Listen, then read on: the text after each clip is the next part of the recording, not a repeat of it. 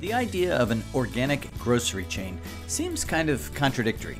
Something that feels by definition small and local just doesn't seem to make intuitive sense when you expand it to a large scale. And yet, one of the toughest challenges to the sustainable food movement, which seeks to source food from local organic farms and growers, has been that small scale keeps prices high and supplies uncertain. So, can the two competing forces of corporate size and efficiency and ma and pa quality be balanced? The answer lies in the organizational structure of the business. Whole Foods Market is a supermarket chain that specializes in fresh organic produce from local sources. As an international business with locations in the US, the UK, and Canada, they have a large operation to watch over and a very specific mission to uphold, which is to sell the highest quality natural and organic product available to their customers. The company started when John McKay and Renee Lawson borrowed money from friends and family to open a small natural food store.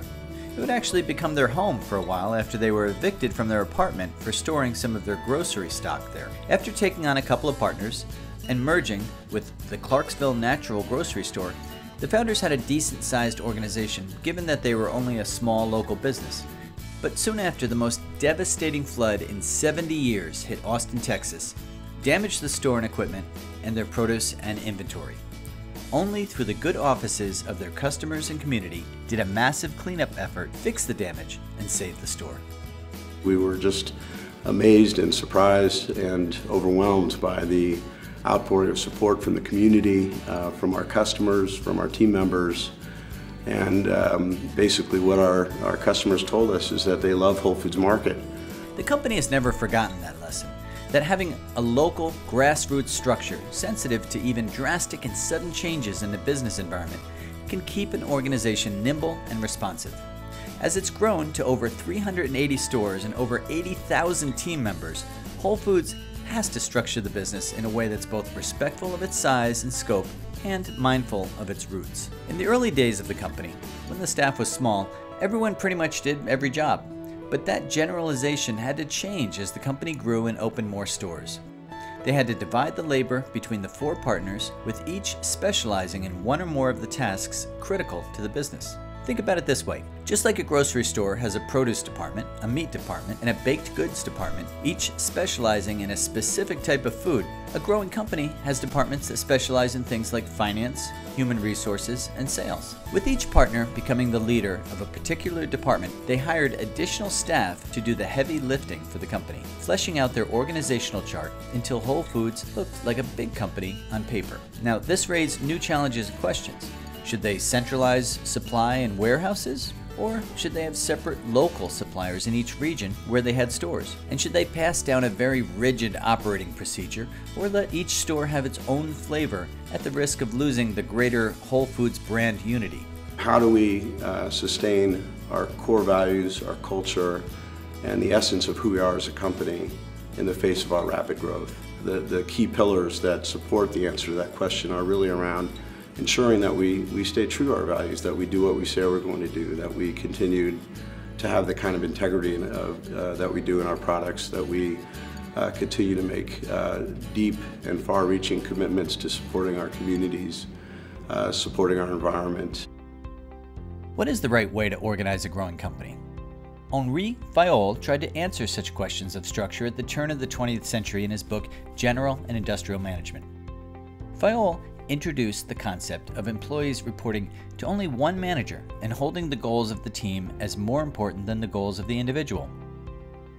Max Weber expanded this idea further to insist on more bureaucracy, job descriptions, consistent procedures, and codified policies. Should Whole Foods embrace one of these ideas or create something completely different? They decided on a strategy of decentralization. This was a command decision, dictated from the top down by executive management for the whole organization to follow. But it's one of the few decisions Whole Foods Market has made that way. More often they use consultative decision making, which includes input from all senior managers and executive staff. For example, when hiring key management level personnel. But the majority of Whole Foods decisions are made by consensus, that is, by all levels of the group, And together, the company agrees that most decisions should be left to local managers and store operators. This, in turn, makes each store more responsive to local challenges like economic trouble or natural disasters. I was deeply involved in responding to the Hurricane Katrina, for example. We had trailers on site within days, generators on site within a day. Not only were we very actively engaged in getting our stores back online, but we were feeding the community. We were supporting the folks who were getting New Orleans back online.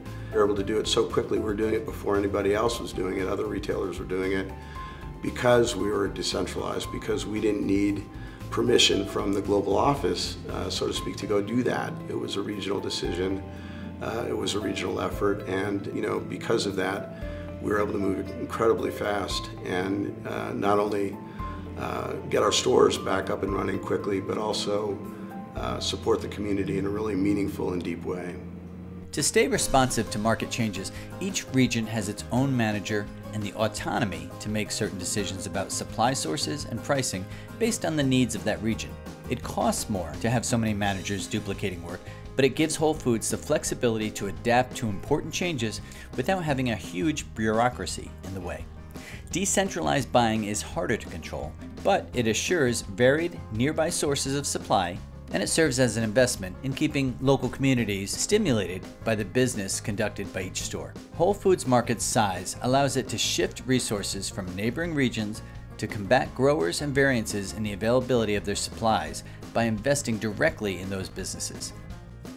Their Whole Planet Foundation, for example, makes microloans to local farmers, keeping local produce suppliers plentiful and financially resistant to problems. Whole Foods has a unique structure of 4 separate hierarchies: store employment, facilities employment, regional offices, and global headquarters, each emphasizing strong vertical communication with the greater company, but with the autonomy to make decisions on the regional level. Of course, all this specialization and decentralization means that each regional manager must be knowledgeable on local suppliers and customer demands. But that's always been the heart of Whole Foods culture, keeping their finger on the pulse of the community.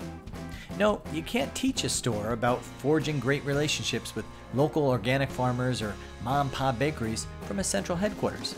But when you've got the fresh, friendly atmosphere of a Whole Foods market and a deeply committed team that's connected to the community by an intimate corporate culture, you really wouldn't want to ruin that with a lot of bureaucratic controls anyway, would you? The heart of the company is built on our core values, satisfying and delighting our customers. We care about team member happiness and excellence. We sell the highest quality natural and organic products available. We care about our communities and environments. We promote the health and well-being of our stakeholders, and so on. And these values are essential to Whole Foods Market. Whole Foods Market continues to grow and expand around the world while managing to keep what's unique about their culture and pure about their mission, which is focusing on great natural sources at the local level. It's a neat little trick of structure that keeps a large company true to its original mission in that first little store in Austin, Texas. Part of why being decentralized works so well for us is that we're a very innovative company, and great ideas come from our team members. It comes from the stores, and because we're regionalized, we're able to act on those without getting permission from the global office.